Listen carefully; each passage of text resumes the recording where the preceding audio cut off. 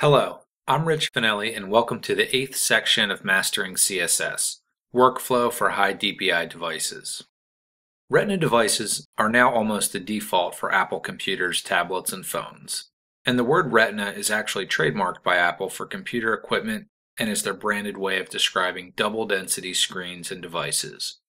I'm going to use the word Retina to describe any device made by Apple or otherwise that has a high-density display. Everything on a Retina device is sharper and crisper because there are nearly 4 times the pixels. For every CSS pixel, there are now 4 device pixels, allowing for much higher quality displays. The downside is that our images we've used so far are actually not going to look so good on a Retina device because we haven't accounted for higher density displays. In this section, Workflow for High DPI Devices, I'll go over a number of techniques for images to account for Retina.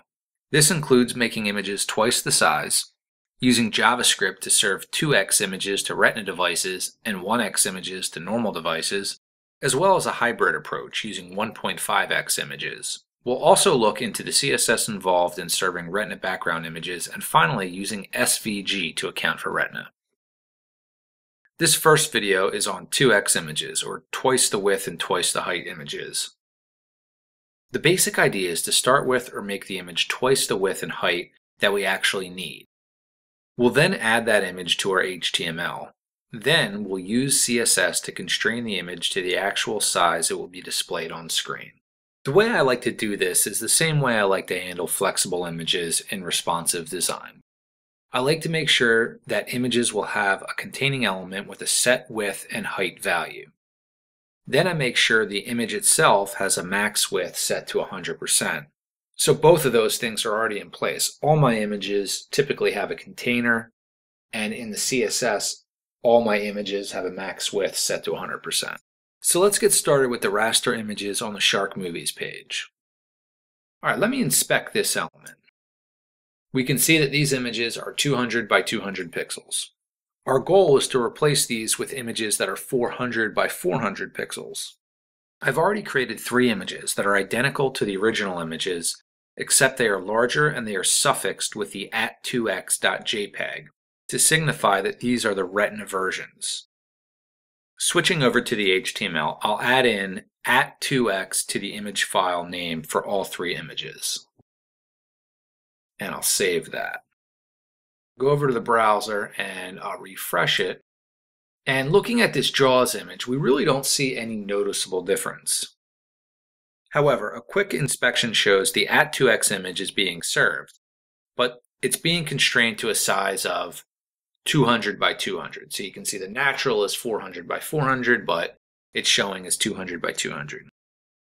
Because of our foundation of responsive design, the immediate containing element .figure already has a width set of 23.9583 repeating percent, which is equal to 200 pixels in the website's widest context. If I remove that width now, you can see the image blows up to its actual size, 400 by 400. So it's the containing element along with, now if I put that back, along with the max width set to 100%, if I remove that, so you can see the image is no longer constrained. The parent element has overflow set to hidden, which is why the image isn't getting any wider than 23.95%. So let's refresh that again and have it snap back to where we want it. Now, how do we know that the image is going to look good on a Retina device?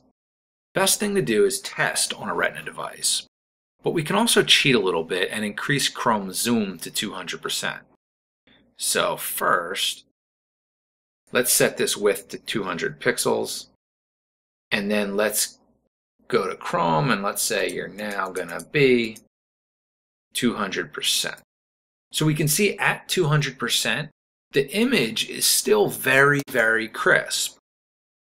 And this is kind of simulating a Retina device. So now let's kind of go to this image and let's remove the @2x.